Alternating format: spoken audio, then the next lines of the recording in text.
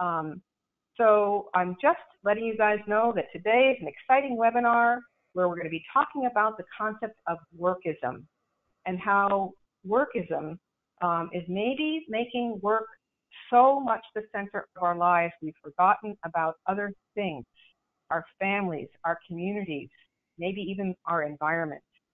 And we're going to have Peter Senge join us. He was certainly somebody who founded some ideas around systems thinking that really influenced my thinking at Third Path when I started our organization 20 years ago. We're also going to hear from Mary Bliss Conger. She's someone who's super smart about systems thinking, and she's putting these ideas into practice in her own life personally and in the work she thinks about. So it should be a really amazing webinar. All right, so what is workism? Workism is this idea that seems to be happening more and more today, where so many of us are having work come first. We're gaining our identity from work. Our communities are centered around work. We're seeing work as the most important thing in our lives, maybe even more than family, community, maybe even our environment. And so today's webinar is a chance to look at this and think about what's going on that's factoring this in, and how do economics play a role. But before we get into some specifics about economics, Peter, any thoughts you have about why workism might be happening today, or if this is something that you're seeing even beyond the United States? Tell us, Peter. Well, there's probably a couple of obvious contributing factors.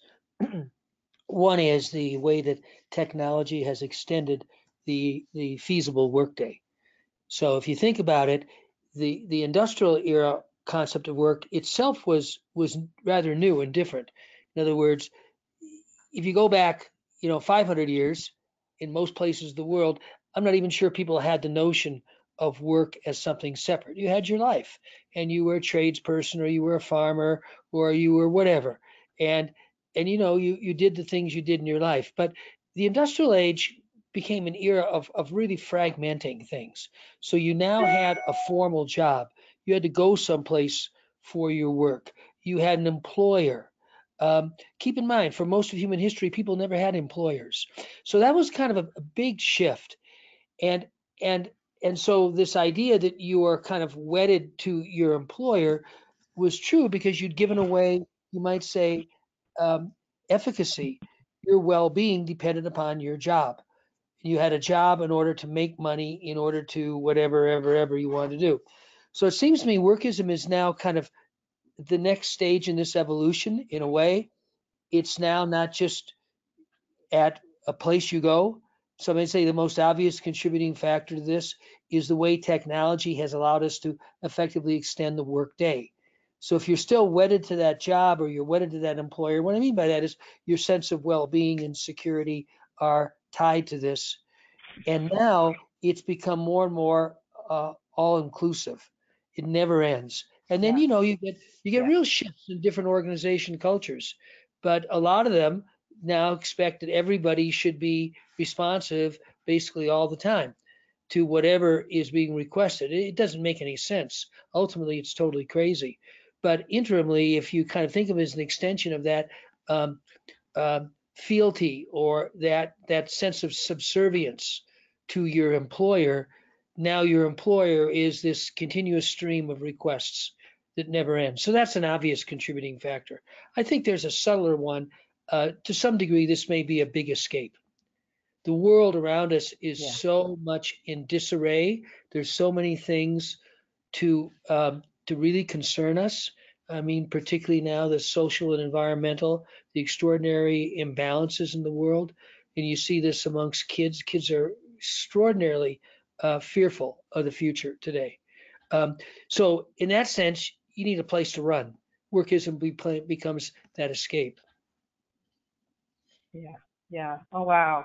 Thank you. You've just summed up some of the key issues that we want to look at today. And that last one, I think really, I'm so glad you put that one on the table too, because I do think work is something that we feel like we kind of have more control over, some more immediate outcomes from, we put X in and then you get an outcome out, and there's a lot of other things that we feel like we have absolutely no control over. So we will certainly circle back to that very, very important point too. And thank you for starting with technology, because we're going to certainly talk about how technology has influenced all of this today. Thank you. Excellent. So let me put a couple of points around the economics of all this too, and see if you want to add something to this. Certainly, as Third Path is exploring people who are actually doing this very differently, we have a whole community of people who don't do workism. We've been growing for the last 20 years, a community of men and women, some parents, some not, some leaders, some not, who have said, work is one part of my life, but not all of my life. And by growing that community of people who've been following this integrated approach, we've learned a lot about what they've done to actually push back at workism, which then gives us some clues about why it's so hard for other people. So, for example, another factor that's happened is that there's insecure employment. It used to be that you had, if you were a shoemaker, you were a shoemaker your entire life. If you were working at a company, you even had lifetime employment and a gold watch when you retired. Good benefits, too. That's all disappeared. We've also seen, as we've looked at this issue for 20 years, that organizations, you mentioned work cultures, there are too many organizations that really reward people who put work first. Right. And that really sets up family systems to have to think about how much risk can we take if we're going to put limits around work. We've got to feed the baby. We got to put a roof over our head. What kind of risk can we handle as a family as we're trying to balance the needs of a family and the demands of a work-first work culture? And of course, all of us have seen there's been a huge change in the cost of living. Just take a look at student debt. It's kind of scary. Talk about fear. When people graduate from college with a huge amount of debt, it definitely plays out in how they make choices and what they feel like they can choose. Any thoughts about the economics and how this plays out, Peter? Well, I think you're absolutely right. I mean, that economic insecurity is a big deal for a lot of people. It's a bit age dependent, as you were saying. If you've kind of graduated from college in the last 20 years, it's likely to be but again, I think these are, at some level, life is full of sources of insecurity. It's not new. It's just the particulars change over time. How you find a way to ground yourself, to be present and not be overly caught up, to not be emotionally, hijacked by the insecurity. That's a really a different question. Yeah. Oh my gosh, because that's actually what we learned from our what we call shared care families or whole life leaders, because what they've been very careful is constantly saying, well, what's really most important to me? Can I figure out we call it a life-centered approach to finances. They figured out, how do I set up, what's enough income, what's the right spending so I can live the life I want. Now, of course, we need some really good public policy to make this available to everybody, but you're right.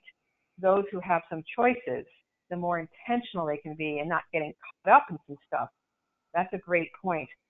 There's not that there isn't more to say about this, because I feel like, again, this is going to be a conversation where we just want to talk more about each point. But if we went on to talk a little bit about this issue of risk, here's where it plays out. Most people do end up having children, although that's changing, and we're going to talk about that in a second. But when Third Path started, 80% of women ended up having children. That's a high ratio of people choosing to become parents. And I think one of the things that's gone on in a work first or workism approach to this way we're being is that there's not very many people out there who model anything besides kind of all in or all out. So if you are at work and everybody seems to be focused on work and nobody seems to be talking about anything else, and that perhaps contributes to all of this too, is there's just kind of very few models of people thinking differently, which perpetuates more people to not even know there's an alternative choice. How much is that playing out in this, do you think, Peter? Well, I think it's a lot. I mean, if you think about it, if you go back again, to me, the industrial age is kind of the point of reference because things weren't always that way, and human beings didn't show up on the planet, in 1780 or whatever you date the beginning of the Right. industrial age. So there's kind of an older kind of almost DNA of who we are. But then things change a lot, and you get very centered on a job, an employer, all the things I was talking about before. I think that's the context for a lot of this insecurity now. We had, you might say, a deal we understood. The honest days pay for an honest day's work. We kind of understood that deal. Now the deal has changed. Now it's like whatever amount of work is demanded is what we expect we have to come up with. And so it's a very unnatural situation. That's why, the only thing we can probably say for sure is it won't last forever. There's really almost no precedent for this. And I think that Yeah. losing touch with what matters to us has been going on for a long time. I think that's not, I Uh-huh. think that when your life is about your job in a traditional sense, you've already begun to lose track. And of course, consumerism offers then a different deal. You work a lot, so you make a lot of money, so you can buy a lot, and that'll make you happy. And keep in mind that Right. too, is a relatively new idea. Consumerism really characterized the US economy and eventually most of the world's economies in the second half of the last century. That's the whole consumer era. And so then the deal Yes. changed.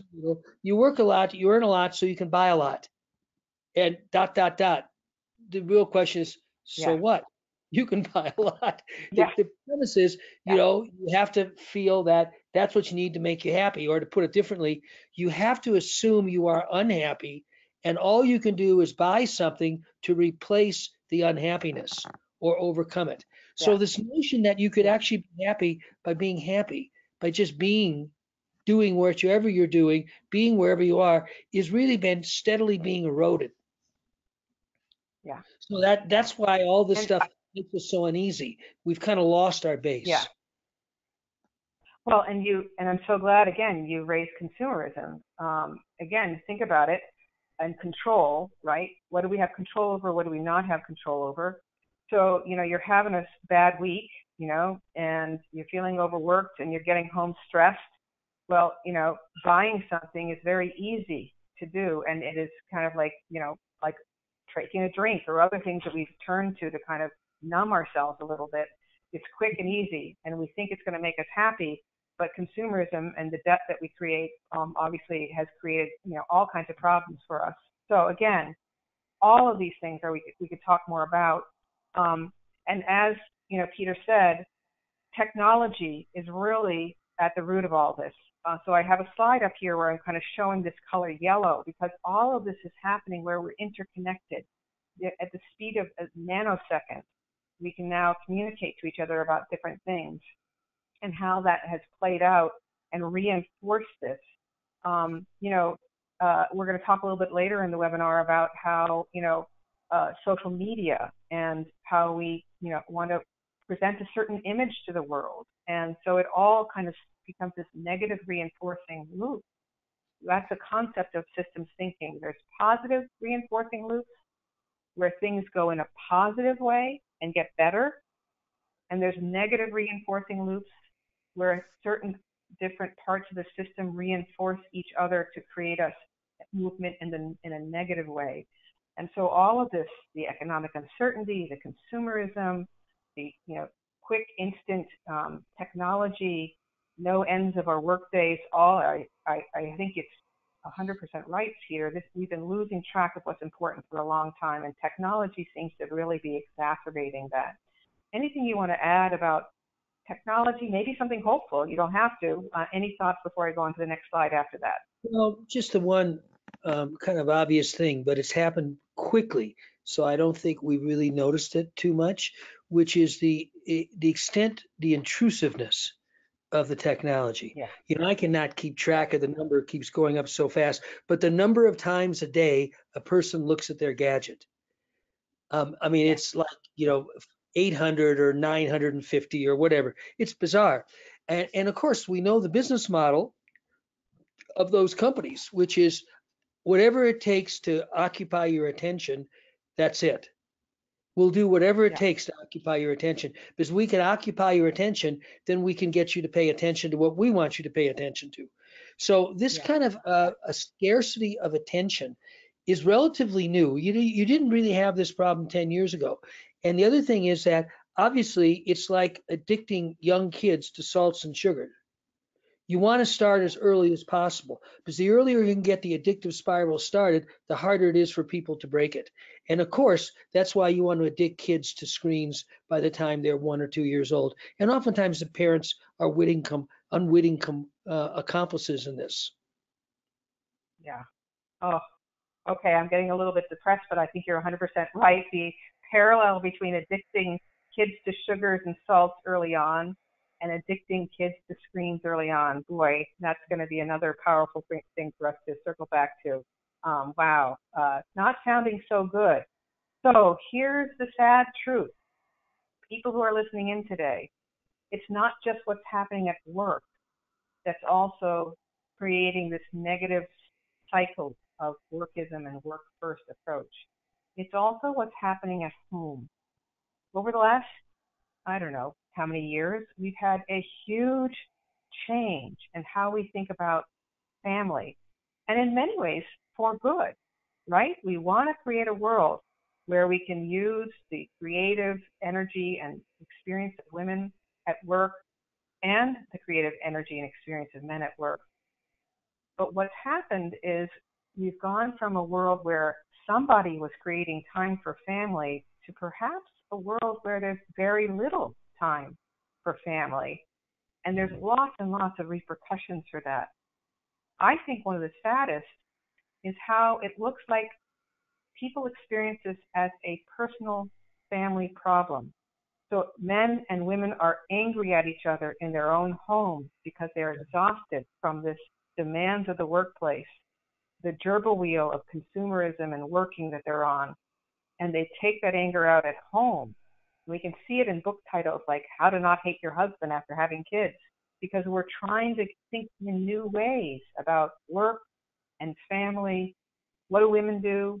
What do men do? What do mothers do? What do fathers do?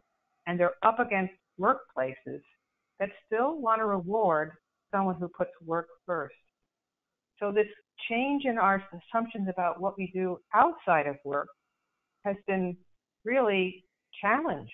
And I don't think we have great models yet around how to think differently around the home environment.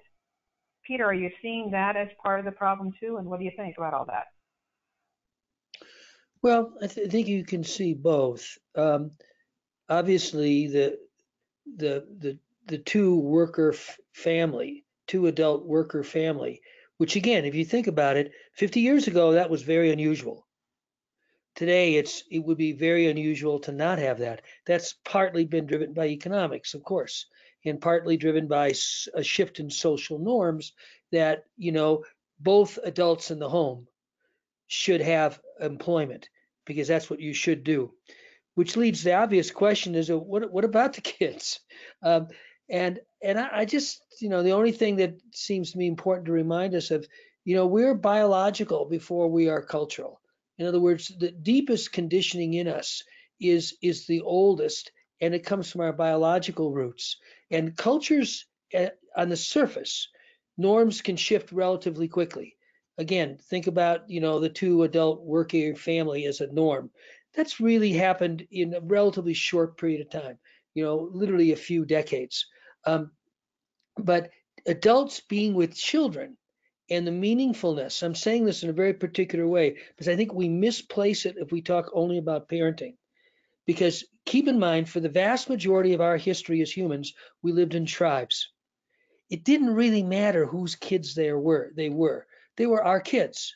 So this sense of shared responsibility for the well-being of children, whether or not I'm the biological parent, is actually deeper the sense of well-being for children. That's why even today, of course, in a spontaneous moment, no one would think twice about rushing in to try to save a child in a burning building. You don't say, oh, is that my child? If it's not my child, I wouldn't do it. You don't think that way. That's the biological, Yeah, deeply embedded in us. right. That's what I think the parenting part to me, I think should be fluid. I think that, that's really secondary. It's the opportunity to have a meaningful amount of our lives connected to kids that I think is far and away the more important. That's also at risk, of course, with this workism, who has time for it? But I think that if we can just keep that in mind, for example, you can adopt a kid or birth a kid. Really, what difference does it make? Really, you don't care, because it's the opportunity to help a young person. You can work with kids in a million different settings. There's a lot of need for that. There's a lot of ways you can make children a part of your life beside being parents in any kind of traditional sense. So I think that's the deeper issue. It's quite clear to me that when adults have too little time around kids, they suffer. And of course, the kids suffer, because that's again our history. Our history is to live in Yeah, mingled environments with children and adults together. And that's why, at different stages in life, time a kid is 12 or 13, they really need a lot of uncles and aunts in their families, right? They need access to other adults. right, The last thing you want to do is talk to your parents about some of the stuff you worry about when you're that age. So that's just another right, example of a deep tribal root. right. Wow, wow, what a great point. Because again, that's one of the things I've always said at Third Path. It's not so much that there's a right answer, but I think what I'm hearing you say is that, when someone really is excited by the idea of work and creating time for children in whatever way they do, or communities in whatever they do, it goes back to that kind of deeper DNA of what makes Right, us happy, right, and that's always, why we believe in this third path. The idea of a third path is that we think of work as one of many things we do, an important one, but not the only one. So I'm putting up a hmm slide. We don't have to spend too much time talking about it, but it's a slide by a woman who looked at three different countries: the U.S., Sweden, Denmark, excuse me, Sweden, U.S., Denmark, and China, and kind of saw a growing phenomena of um, lower fertility in all three countries. And I bring this up because um, what we're seeing is, even in countries where they've really been trying to encourage greater uh, time for family, like Denmark, where they have a really good paternity leave and parental leave, um, right, they are still having a decrease in fertility, just like in China, just like in the U.S. So these wealthier countries are experiencing a decrease in fertility. Um, and to me, it's speaking to what you're talking about, that somehow what's been lost is the beauty of being able to connect to other humans in the ways that make sense to us, and how that grounds us and gives us purpose. Um, I want to talk a little bit about how social media plays into that, and this concept of chronic distraction. But anything you want to add about how all of this comes together, um, Well, and it's kind of reinforcing this. yeah, first off, I think the fertility decline is a red herring. I think fertility should decline. One of the Gotcha. biggest problems in the world is not only population growth in terms of numbers, it's the footprint of our the footprint on the larger natural living systems of a growing population that's a wealthier population that consumes and wastes a lot more. So actually, the demographic transition is absolutely essential. Reduced population growths are absolutely essential. So there's nothing inherently wrong with a fertility decline. And in that, in part, should come from more choice. People can choose whether or not to be biological parents. Um, but that's why I was making the point I was making before. I think it's a red herring, because I don't think, giving birth to kids is the only source of having meaningful relationships with children. I think there's a million ways to do that. That's what's really important. It's not, if I have a bunch of babies. And in fact, the world needs us to have a lot less babies. I mean, so the fertility decline is a good thing. So you might say, why are we so concerned about it? I think we're concerned about it because it means that you have more and more adults who grow up without meaningful relationships with children. It's going to be a much more unhappy world. That's why we really should be, Wow. but not because of fertility Right. decline per se. Yeah. Yeah. Well, so you're helping me actually just expanded my mind today. Thank you. I knew this would be a call where we all learned something. And to me, what I just learned is when I think about the third path, I I think the way I'm going to be thinking about it now is, whether or not you have kids, it's work plus some sort of meaningful relationships in your life, Right. time for meaningful relationships that you are really investing in, and that those meaningful relationships, I think, create what I've seen in the integrated people that we work with, create a great counterpoint to the workism, and they help people then make better choices. Yes, I Right. could go work more hours. Yes, I could buy more things, but I'm committed to this meaningful relationship, so I don't want to just spend all my time working. I want to create time for this other thing. Very Right. interesting, Peter. Oh, Right. thank you. Right. Yeah. Well, Wonderful. So where we're at in the webinar is talking about this kind of these two. When I read the fifth discipline, he talked about the mental models, that we need to create a mental model that helps us then kind of imagine where we're trying to go, and then we can reach for that mental model. And you just helped me think more about that the mental model third path trying to promote is work plus other meaningful relationships versus just work, work, work. And so I want us to get a chance to talk about these two competing mental models. I'm going to have Mary Conger speak up in a second. There might be one more thing, Peter, you want to say before we hear from Mary. well, I mean, just to clarify the notion of mental models, it's not rocket science. You, it's not good, it's not bad. We all have mental models. We have pictures in our heads of families. We have pictures in our heads of happiness. We have pictures. The problem is not that. We always have pictures in our heads. To some degree, they're individual, and to some degree, they're collective. So we tend to, have the pictures in our heads that to some degree are instantiated or inculcated in our cultural context. Um, but the main problem with it is we confuse what's in our head with what's real. We think that our mental Yeah. model are reality as opposed to assumptions about reality. So is when you really start to recognize the kind of constructed nature of mental models, both individually and collectively, it actually can free you because they appear to us as rigid, fixed, this is the way it is. But in fact, they're constructions, social constructions. And if they don't serve us, we can construct different mental models. Amen. Amen. And I think in preparing for today's webinar, I didn't realize how much the work Third Path has been doing for 20 years has been doing exactly that, really kind of constructing a different mental model, both for how we can approach home, how we can approach our work.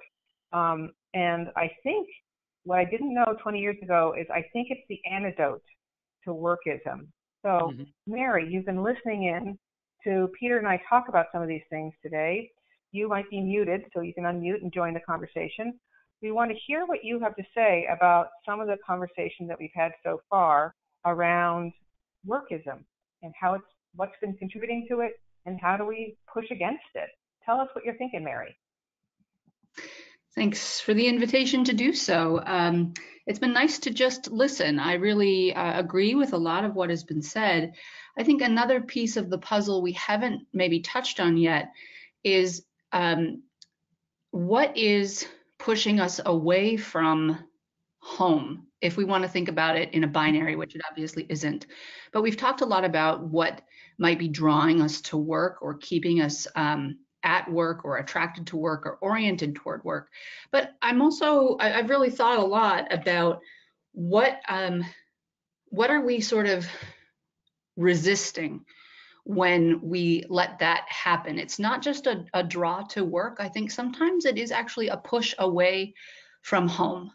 And by home, I might mean here also kind of use it as a proxy of that larger question you guys have touched on as well about meaning, right? These intimate relationships, these values that we have, the very big picture of what we want our life to be, not just our productivity to be.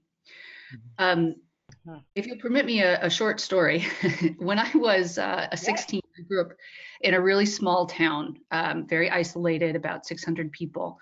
And I worked in a nursing home and hospital as a certified nursing assistant when I was a teenager. And I spent a lot of time with people who were very sick and who were dying. And one thing I saw very clearly was who came to visit those people, what the end of their lives looked like, and what they talked about and seemed preoccupied with as they were really facing the end of their lives, or some really hard times in terms of health and healing. And it will come as no surprise, but no one talked about work. No one talked about work. Yeah. If they talked about work, it was the regrets they had. And so, that they spent too much time, or that they wished they had tried something else, or whatever it might have been. And, I don't want to be overly saccharine about it, but that really impressed upon me as a young person, what's the end game? What are we really trying to do? Big picture. So that's always been part of my thinking about life, I guess, which I consider a blessing, something I was really lucky to get early on. But it points me to the bigger question of how are people today making sense out of this incredibly rapidly changing, very complex world around us?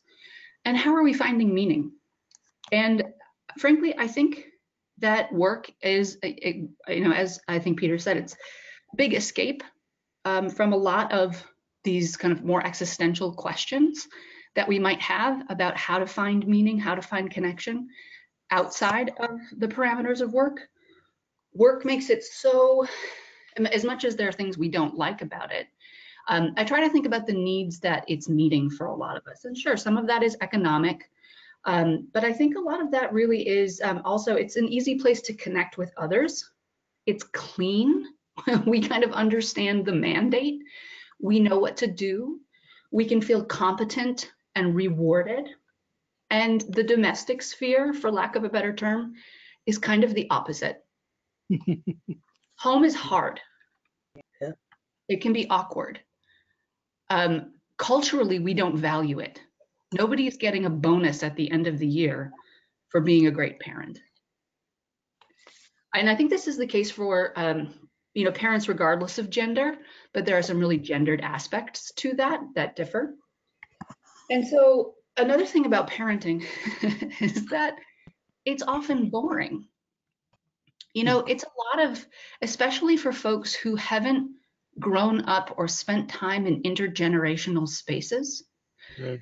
I'm based in New York, and a lot of people I know here who have kids, and excuse me for my shortness of breath, I myself am very pregnant right now, and so I can't breathe very well.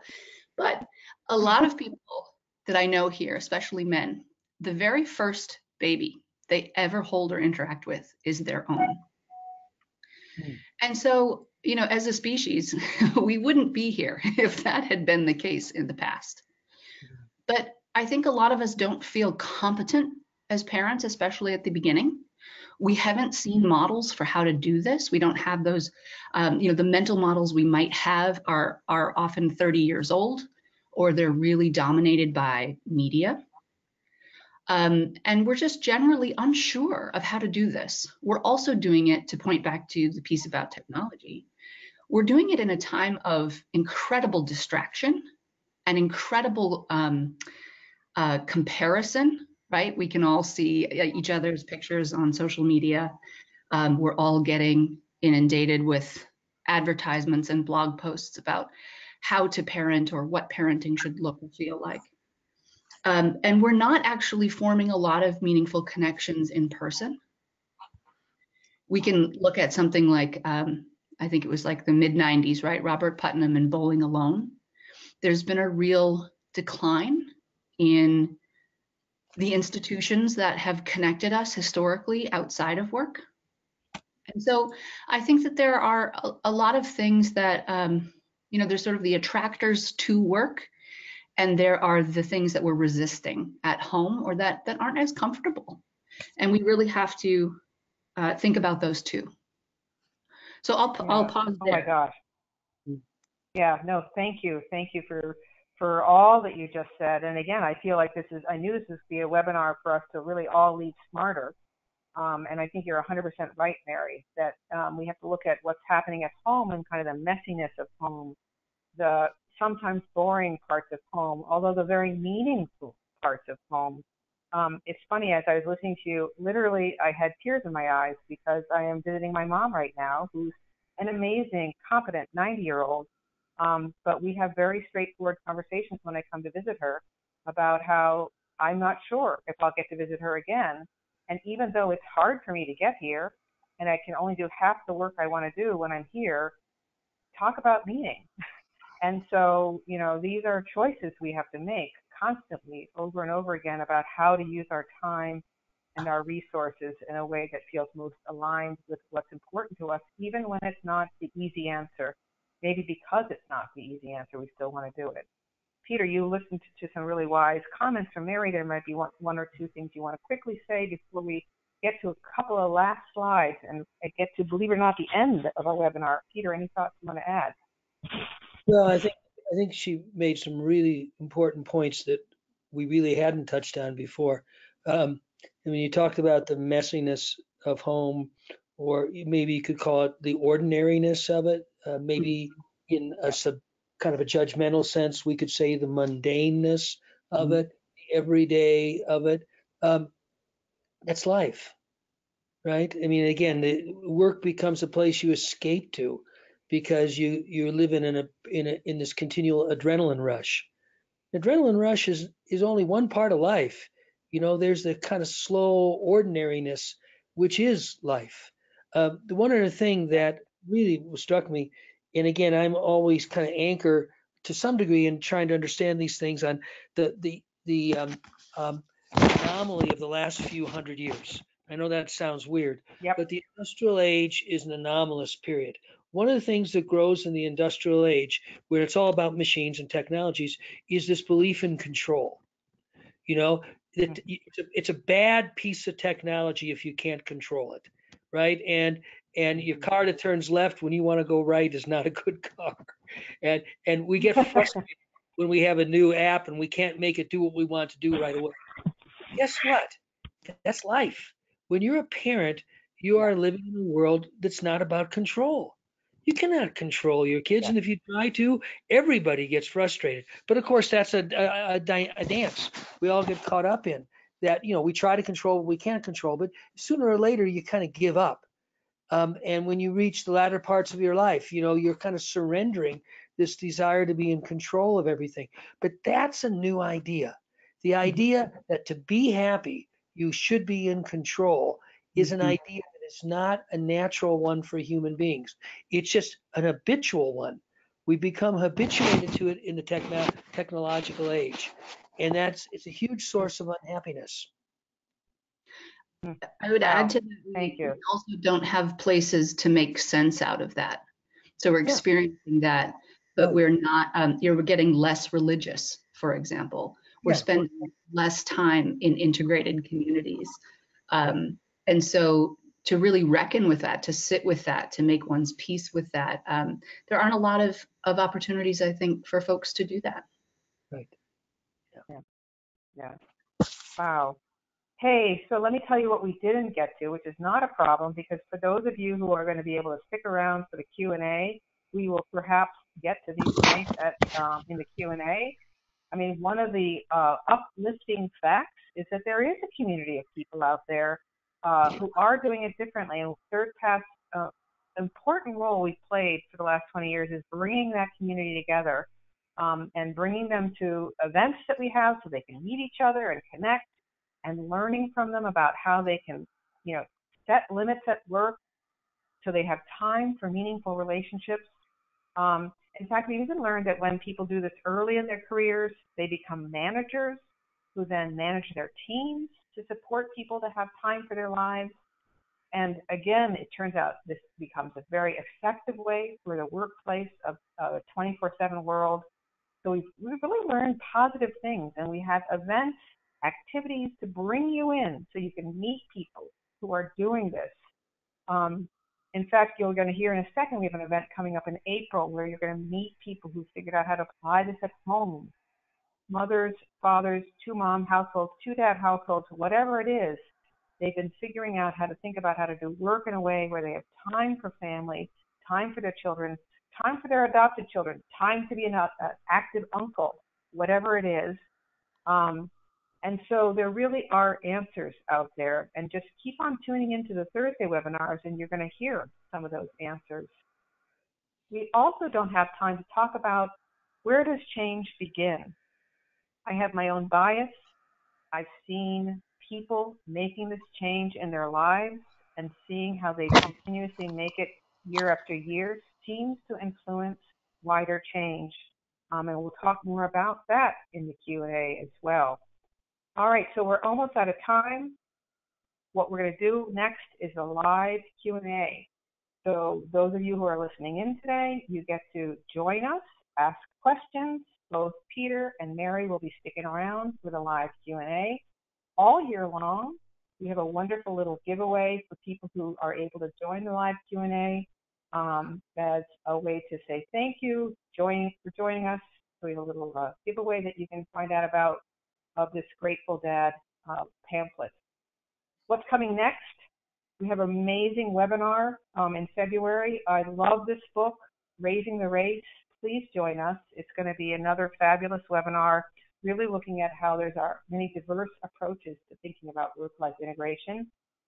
And we've got lots of free resources for you, including, as I mentioned, in April 30th, an event that you can join. If you are a coach, therapist, consultant, researcher, or just a passionate individual, we want you to join our Integrated Life Advocate Forum. It's a one-day event happening in Philadelphia. It's a pretty powerful experience.